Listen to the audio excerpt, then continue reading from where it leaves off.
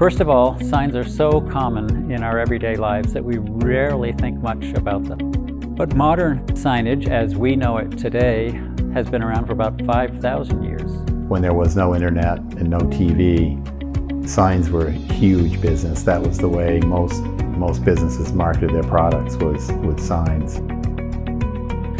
Signs can be used to teach us about culture and technology and business and advertising.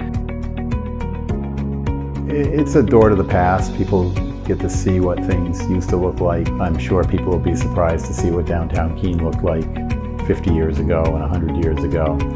I would like people to take away the fact that many of these signs are very artistic. Sign painters are very artistic. There's a sign industry, and these people were putting their best work into developing these signs. So you see a wide variety of artistic quality and diversity in these signs that we're displaying, and also people need to view these to learn about local history.